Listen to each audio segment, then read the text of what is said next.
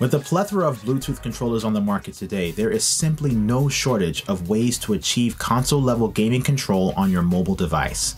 One of the newest members to the mix, the Razer Kishi, has been getting a lot of talk recently with the rollout of Microsoft's xCloud.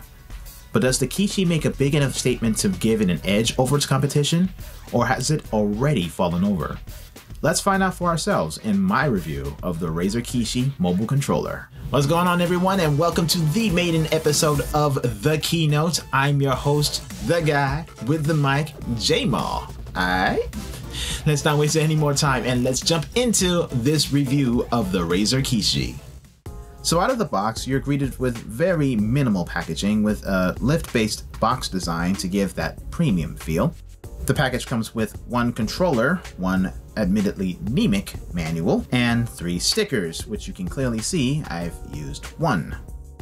Moving on to the actual controller itself, the front of the controller has reasonably sized real analog sticks with clickable action, function buttons, which will be used for start, select, menu, home, and back buttons, 8-way D-pad, which takes a nice rounded edge approach, a USB-C type connector that connects directly to the phone, speaker ports on the right side of the Kishi only to help direct sound, standard face buttons with a not so standard Xbox color scheme if you get the Android version, and a status indicator light which tells you the controller has power.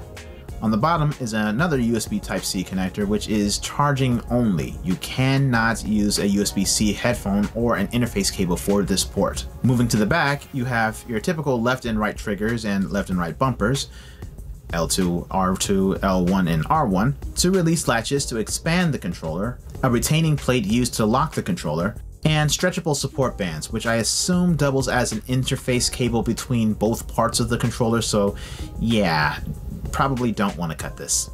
The controller weighs in at 5.6 ounces with the dimensions of 5.28 inches in length, 3.7 inches in width, and 1.46 inches in height, when collapsed, of course. A couple of other things. There is no wireless capability at all on this controller. No Bluetooth, no 2.4 gigahertz, no Wi-Fi. Also, I would assume that because there is no battery on this controller, that's one of the reasons why there is no rumble either. Granted, the added battery and rumble motor would add to the weight and possible size, and yeah, while I miss this, I'm honestly fine that they did not include this to keep the controller as compact and as light as possible.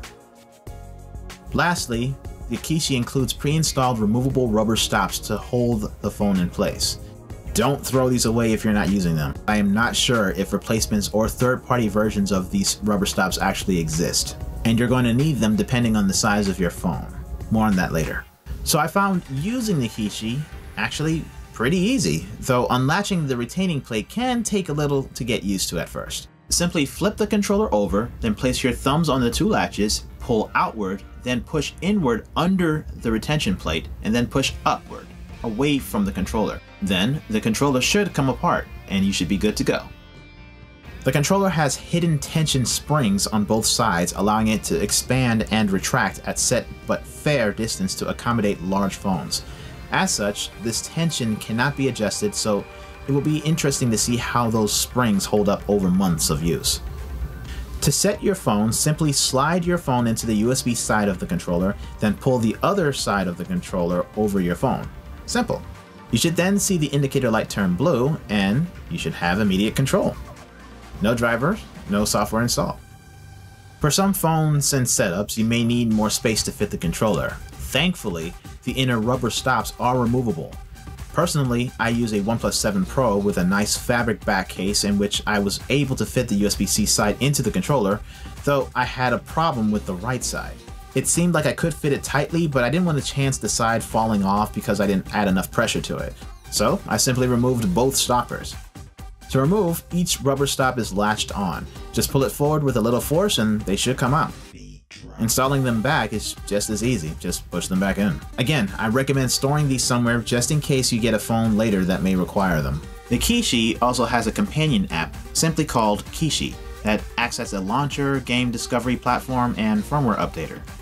However, it's not at all necessary if all you're looking for is the controller functions. Putting it back together is also easy once you learn how the controller lines up. Thankfully, in the middle is a guide square that helps guide you back to its closed state. You'll know when you're in the right position if there is no resistance and the controller makes a satisfying audible snap. No excessive force necessary. Yeah. So, first impressions of the Razer Kishi, it's very light. I mean, it's like nothing here. And it's extremely small, very, very small and lightweight. Like in comparison to say like this tape here and the Kishi, yeah, it's extremely small. It's also very plasticky. Like there's no metal components at all on this besides the USB-C connector or anything like that. But even though it's not as substantial as like say a regular Xbox controller or a PS4 controller, I don't feel like I'm ever going to break this even on intensive play. It really feels very solid, very well built, so you don't have anything to really worry about. It doesn't feel like you're going to break it at all, at any point. And of course, since the controller doesn't have rumble motors or an internal battery, means that the weight is cut down significantly, meaning that your wrists and your hands are less likely to get tired quickly. Holding the Kishi for the first time felt really good, actually, reminding me quickly of the Nintendo Switch or PSP, but you know, with better sized buttons and joysticks. Slight jab, hashtag drift 2020.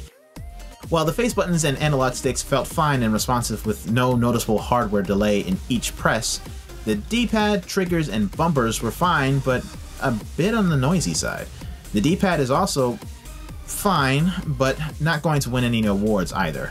It's responsive, but a bit mushy, but honestly a tad better than the clicky D-pad on the Xbox One controller.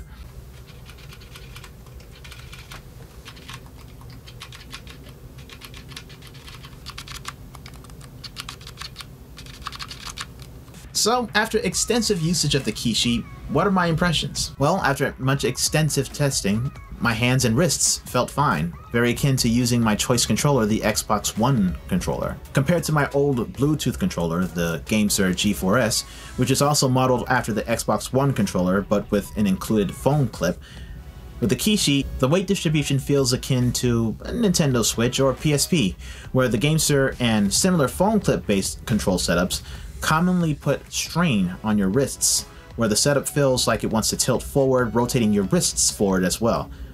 Not very pleasing for long sessions. There are definitely smaller controllers with phone clips that come with a much better D-pad like the 8BitDo N30 or SN30, but personally, I've grown away from flat back controllers since they tend to create tension pressure on my middle fingers, making holding them kind of tiring. Other controllers are around the same size as the Xbox or PS4 controller, with or without a separate phone clip, and some with worse ergonomics or quirks like super tiny sticks or oversized buttons, making them a pain to play with at all.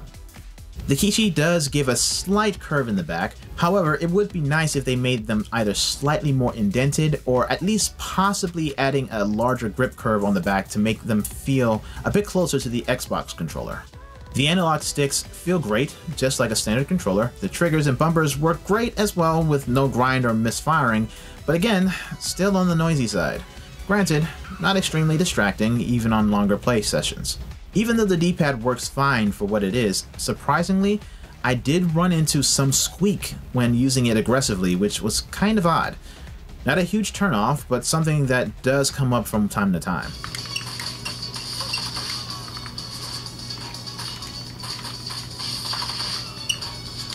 Using the controller with a charge cable for the phone was also fine.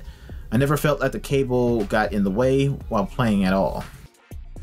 My phone has stereo speakers, one on the top and one on the bottom, and though it would have been nice to have speaker ports on the left side of the controller as well, I was able to hear the stereo detail reasonably well, though this may be due to me removing the rubber stoppers. Speaking of which, a major downside of removing the stoppers is on the left side of the controller, as it does give a slight wobble to the controller as a result.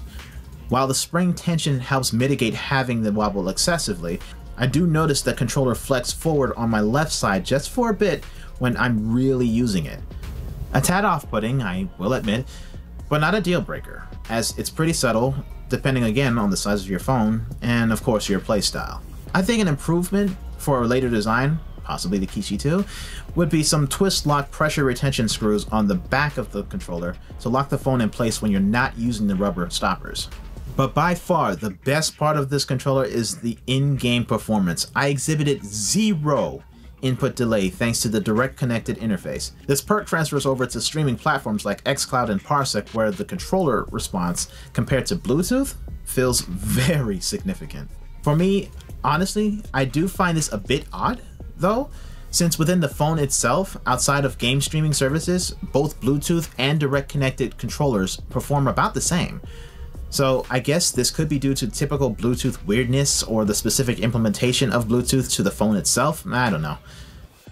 I've already gone through more than 10 hours of gameplay with the Kishi through services like Parsec, xCloud, and even RetroArch.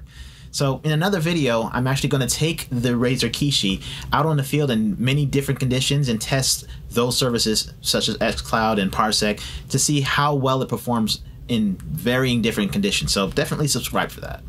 So let's talk about the price of this controller. Currently, you can find the controller on Amazon and Best Buy for around $79.99 US. Given the state of the world, however, I have seen the controller fluctuate as high as $99.99, which can definitely be a bit off-putting. However, for some, the $80 price tag is a bit much for essentially a mobile-only controller. Remember, there's no wireless radio in this controller at all. However, when you consider the price of a standard Xbox One controller and the cost of a separate tiltable phone clip, the price is honestly about the same. It is definitely understandable that you wouldn't want to invest into a controller like the Kishi, which is specifically purpose-built for mobile phones, and since similar controllers already have Bluetooth capabilities and thus can be used on other systems or PC. However, you will be hard-pressed to find a controller with this much comfort, size, weight, and responsiveness. And to add, subtle good signs of a good product are additional accessories for it too. And yeah, this thing has a carrying case. Given the size of the analog sticks, I'm pretty sure there are stick caps floating around the net for it as well. So in conclusion, the Razer Kishi is a solidly built, responsive mobile controller that, despite its shortcomings with the triggers, the D-pad, the slight wobble depending on your phone settings and if you're using the rubber stoppers or not, and the debatable price if you are sensitive to that kind of thing since this is not a wireless controller, is still one of the best mobile controllers that I've ever used. It's small enough to fit in the backpack. It has no battery, so you can keep it in a car so you don't have to worry about the battery getting damaged. And considering its form factor, the fact that it feels very PSP-like and very Nintendo Switch-like makes game streaming services a lot more approachable and a lot more portable. I'm not entirely sold on a rating system for these kind of videos yet, so if I had to give the Razer Kishi a rating, I would give it a solid 8.7 out of 10. Iterative improvements can improve the triggers and bumpers, a left controller underside tension screw to mitigate the slight wobble, possible underside rubber texture to bring out the premium a little bit more, along with slightly deeper underside curve for added comfort, left side speaker opening, and maybe next time a dual purpose underside USB-C connector that allows for audio pass-through so we can use our USB-C headphones. There's a reason why this controller was rated one of the best at CES 2020. You will not be disappointed, I guarantee you, and I honestly cannot wait what Razer has in store for the Kishi 2. And that about wraps up our first ever episode of The Keynote. I hope you guys found this very insightful and helpful on your buying decision of the Razer Kishi. I'm still trying to put a couple things together with this, you know, whole intro and all that other crap is coming later, so definitely look out for that. Still brushing things up. But what did you guys like about it? What did you guys hate about it? If anything, just give me some information, some feedback, some critiques in the description below. And of course, y'all know how YouTube works. Do that funny thing with the bell icon and the thumb icon, and of course, share it to your dog or your grandma or whoever you think really wants this video or needs this kind of information. And oh yeah, if you guys are into video game based stuff like video game music, I also have another channel called KeyJHD where I cover and remix a lot of video game based musics and do my originals as well. So you should totally check that out. Also in the description below. And I think we got everything, so see you on the next one. Take care, everyone.